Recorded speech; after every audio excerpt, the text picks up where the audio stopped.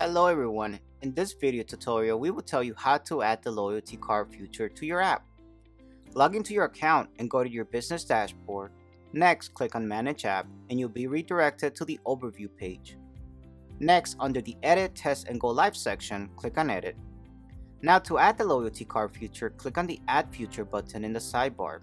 Then click View All and search Loyalty Card. Click on the feature to add it to your app. Once you added the feature, you will see the feature listed in My Features section, where you can edit, customize, and organize the added features the way you want.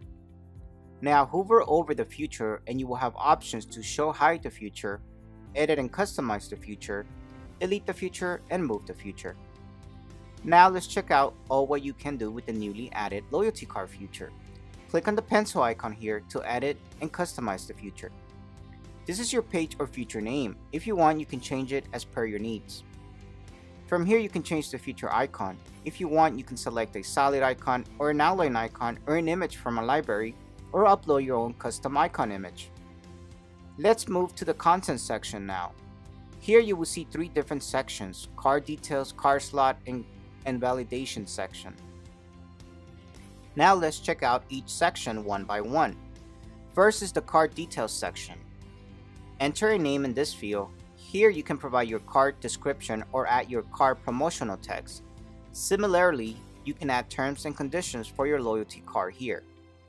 Let's move to the card slot section now. Select the total number of stamps to include on your card. For example, if you select 9 plus 1 as the number of stamps, then the user needs to buy 9 items in order to receive the 10th item free. The number of stamps you select here will be displayed on the stamp screen on the app. From here, you can choose how you want to display the stamps on the loyalty card. You can either show numbers on the stamps or you can show stamp icons. If you display stamp icons, then you also have the option to change the icon. Click here to change the stamp icon. You can choose an icon from a library or upload your own custom image. From here, select the card type, reusable or one-time use only.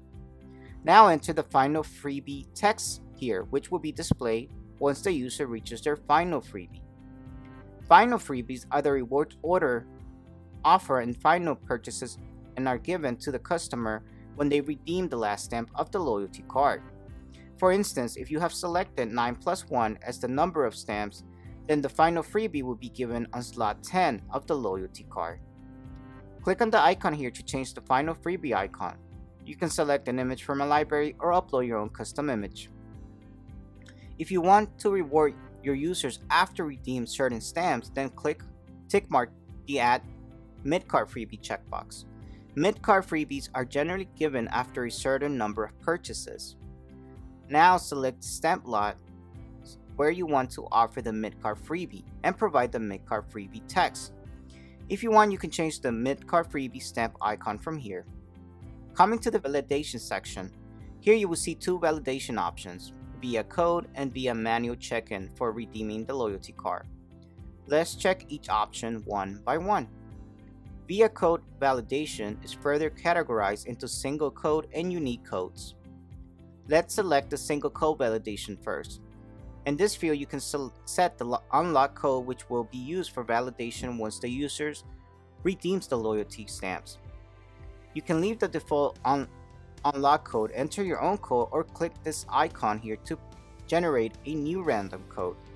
Please note this code will be required when redeeming the loyalty stamps. You can even generate and print the QR code for your specific unlock code. By scanning this QR code, your users will also be able to redeem the stamps. Enable the Allow Multiple Stamps Redemptions toggle to redeem more than one stamp at a time by using the single code. Once enabled, then a drop-down menu will be displayed on the app while redeeming the stamp, thereby allowing your users to select the number of stamps and validate all of them in one go. Enable this toggle and enter the URL in the required field to redirect your app users to an external URL once they claim the final freebie.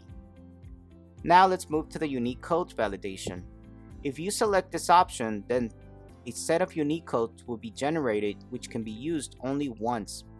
You will have a number of unique codes to redeem stamps when only one code will redeem one stamp. If your users want to redeem more than one stamp, then they need the same number of unique codes to redeem the stamps. Enter the number of codes you want to generate and click on Generate QR Code. The codes will be in the form of text and QR codes. If you want, you can print the QR codes as well. Please note you can regenerate unique codes after 70% of codes have been redeemed. For free apps, you can generate 100 unique codes only, while in paid apps, you can generate up to 1,000 unique codes at a time. Enable this toggle if you want to redirect your users to an external URL once they claim the final freebie. Now let's go to the manual check-in validation. This allows your app users to redeem loyalty stamps as soon as they enter your defined geographical area. Enter the check-in address here and define the radius in meters from your check-in address up to which your users will be able to redeem the stamps. Here you will see two options, manual invoice check and screenshot invoice. If you select the manual invoice check validation option and your users are in the check-in range, they will be able to redeem the stamps by filling in the invoice number. The invoice number can be provided by store owners for the purchase of goods and will be used for validating the stamps. Similarly, if you have selected the screenshots invoice validation option and your users are in the check-in range, they will be able to redeem the stamps by uploading the invoice screenshot or image. An option to upload the invoice will be displayed on the app while validating the stamp. Now let's see the daily limit for user. You can allocate a fixed number of stamps for each user to redeem in a day. From here, you can set a validity date for the loyalty card. To add multiple loyalty cards, click on the Add More button here. Please note you won't be able to change the loyalty card slot and validation settings if you go to another app page or add more loyalty cards.